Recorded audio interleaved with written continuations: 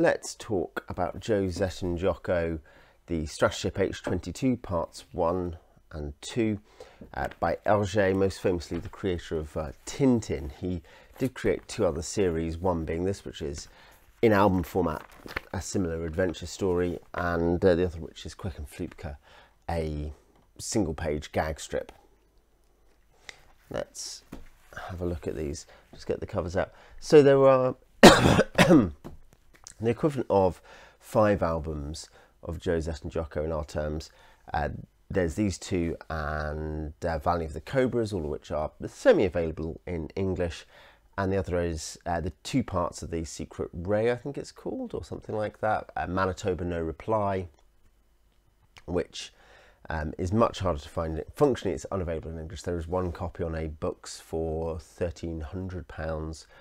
It's a Tintin in the Congo kind of problem, where some aspects of it have attracted controversy with age, and it struggled to get English translations. On the other hand, this is a later printing than this. These are reprints, therefore, and I've got Valley of the Cobras 2 in hardback, which I'll do another time. It's basically, it was that during the 30s, Hergé was asked if he wanted to do a strip in a French Catholic magazine, kids magazine, much like the Petit Vingtième, and he said yes. And the idea was that it'd be a much simpler and family-facing story than Tintin. So you get these 2 kids, and maybe they're twins, and their pet monkey Jocko, and they go on various adventures. Hergé didn't really like it very much, at least in later life. He talks about, the parents crying all the time as the kids go away and go missing all the time.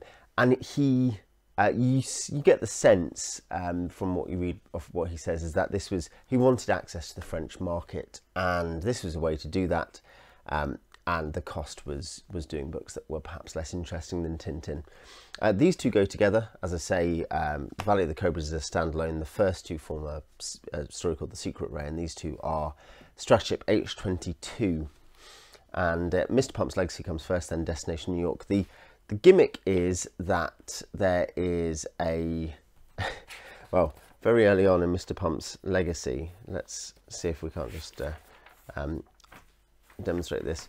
Mr. Pump is an eccentric who wants to go everywhere very quickly, and this leads eventually to a rather terrible explosion as he comes off the road and his car blows up.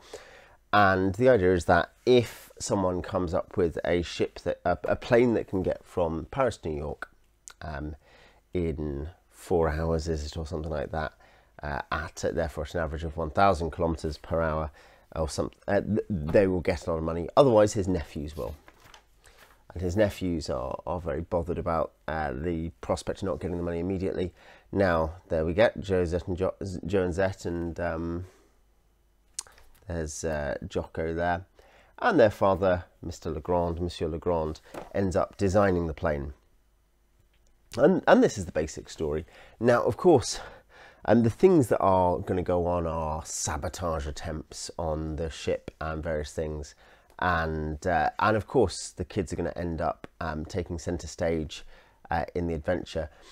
And I think probably the first thing, essentially, call it the caveat emptor, or the warning line, is that Hergé always enjoys, and you'll see this if you read any amount of Tintin, he always enjoys a great deal of coincidence and silly rupture as to why things come about the way they do. And those habits, I think, are functionally, if this is reasonable to put it like this, they are worse here than they are elsewhere.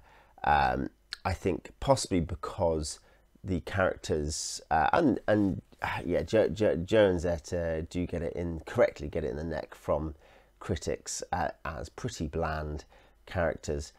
Jocko is a knockoff Snowy pretty clearly. He ends up fighting with walruses and getting into all kinds of scrapes and getting stuck on an iceberg and things like that.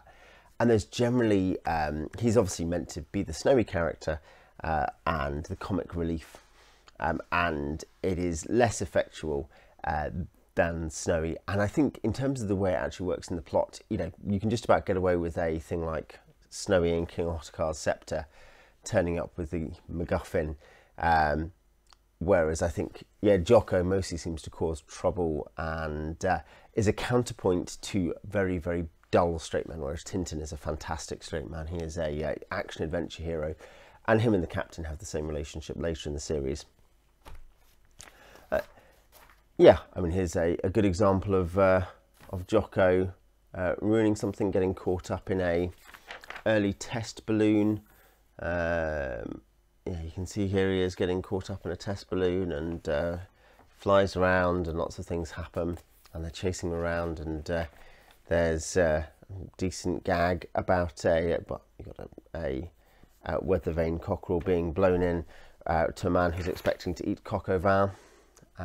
So, you know, you get the idea. That's the kind of humour we're talking about. And Joe and Zette, I mean, yes, I'm not sure what, if anything, Zette contributes in this story. Really, Joe can pilot planes, apparently. Given they're kind of 10 or 11, you feel like these really need to be, you know, maybe a 15 and a 12-year-old or something, or a 17 and a 13-year-old. Some slightly better spread of ages. Now, the genre to fit them into, and Tintin is adjacent to this, but I mean, I think in a slightly different style, maybe slightly older, inverted commas, is these are, in British terms, famous five kind of stories. You know, there's villains who are constantly on the edges of things. The kids get themselves into all kinds of scrapes to try to stop them. And yeah, and that's particularly true in this first one, that has this famous five feel, as there's all these conspiracies to ruin everything. But in the second, it turns into a slightly different kind of story where, and there's a sense here of a structural integrity issue, perhaps, which is that they end up just in the Arctic because that's where the plane has crashed after they've flown it somewhere, and they have to go through various escapades to get away and to sort stuff out. The reversals of fortune are even quicker than in Tintin. You know, oh, well, we fixed something, oh no, it's gone wrong. Can even happen within a page. Generally speaking, Valley of the Cobras, which is the final Joe, Zette and Jocko album, there was some talk, I think, in the 60s of repurposing the Tintin Therma Zero idea. I think possibly it might have been Bob Dumore to lead. It was certainly one of the assistants was going to lead. And that, you know, so it's a shame that didn't come to fruition. But Valley of the Cobras, I think, hangs together a bit better here in this two-parter. It's at the highest end of Hergé, forcing action, forcing progression, things just happening. He wants to go to a different place. We do get a story, you know, it's nice in a way that we get it because it matches expands his travel portfolio. We get some stuff in the Arctic. We get Inuits in a very good appearance, actually, very thoughtful. There we go. There's some Eskimos or Inuits, and there is Jocko being annoying. But yeah, the Inuits are. Oh, we've got a sled team there. Currently also reading Queequern with from the second Jungle Book with my children, which kind of was nice to kind of think about the dog teams actually. While reading this, you know, there's some decent travel stuff there, and this is canon to Tintin, actually. They are in the same world, so hey, that's nice, but it's otherwise nothing much to it at the kind of the plot and humour levels. Valley of the Cobras is an improvement.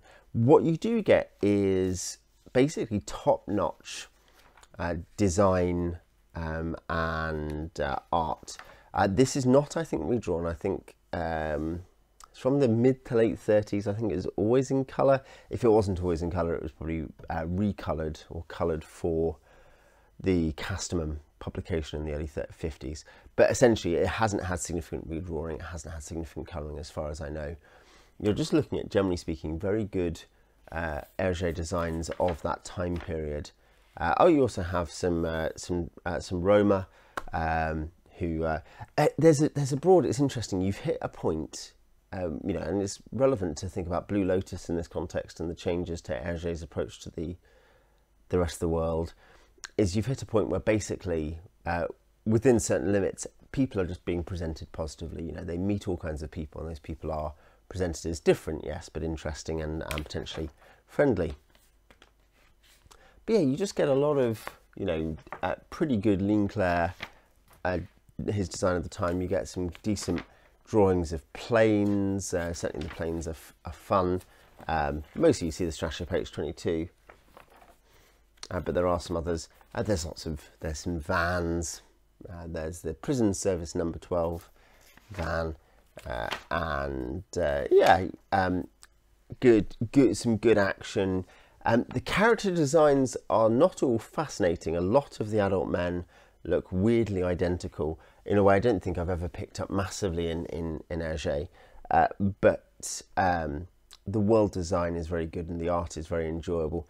And there are occasionally just some quite well communicated spots in terms of, you think about this being written in the 30s, compare it to American comics of the 30s, and though there are a couple of, we'll call them the Edgar Jacobs passages, you get a lot of art first stuff where, you know, the sequential art is actually pictures as well as words, an assumption that you can communicate with pictures, and that's not wholly consistent. By the way, I do have the editions which have the excellent kind of, call them Moulin Sartre backgrounds with you've got Quick and Flutker there, Zette and Jocko there, Thompson and Thompson over there, Calculus and Haddock and Tintin.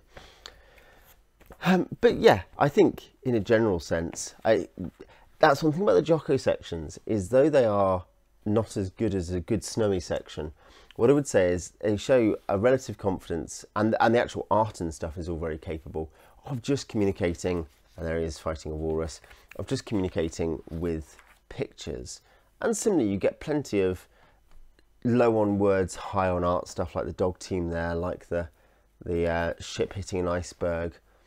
There's some more Jocko being annoying stuff on a ship where he coincidentally meets some of Jojo and Zette's friends. Fairly forced. More good planes, a couple of good planes actually. Let's yeah, get over here, a couple of nice planes. And that's a classic Hergé thing, isn't it? Vehicle design, enjoying vehicle design. Is it anything remarkable or special? Is it worth getting out of bed in the morning for, as it were? No, not really. I think what it is, and Valley of the Cobras, as I say, is maybe a bit more interesting, and I'll talk about it another time. But what you do see here is, maybe when put into an environment or with topics he wasn't as interested in, I know that, you know, to the point of him saying Tintin was lucky to be an orphan because of how much he felt the dynamic here was frustrating.